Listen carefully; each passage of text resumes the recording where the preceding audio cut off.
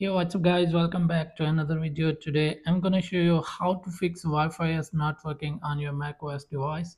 So let's get started without wasting any time. If you have MacBook Pro, MacBook Air or any other latest or old device and your Wi-Fi is not working on the macOS device, so let me show you guys how can you fix it on your macOS. So as you can see, my Wi-Fi is connected but it's not working. So you can see.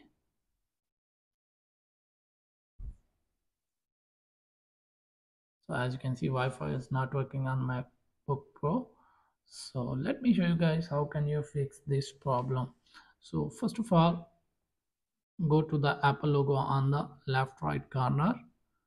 So now tap on System Preferences.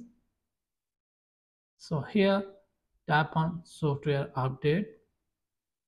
If your macOS is showing any update, make sure that you have updated it on the latest version that is showing here.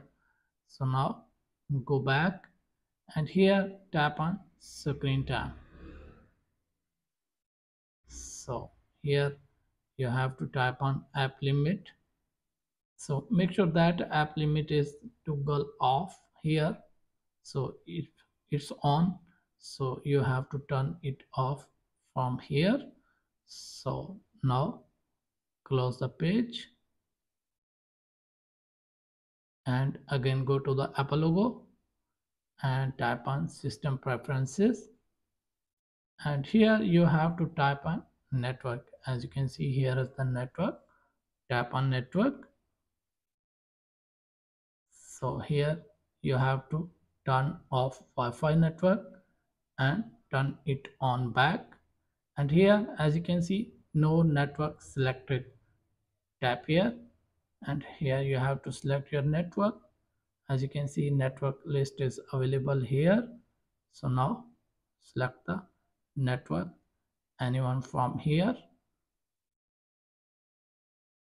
So now go to the advanced and here you have to tap on OK. So as you can see here, Wi-Fi has been connected. So you can see here it's connected with the internet right now. So now you can check here. So open any website.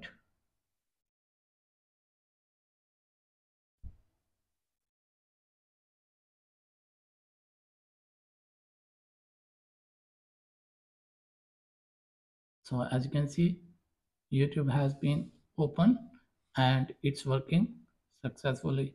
So if you have any problem, let me know in the comments. Thanks for watching.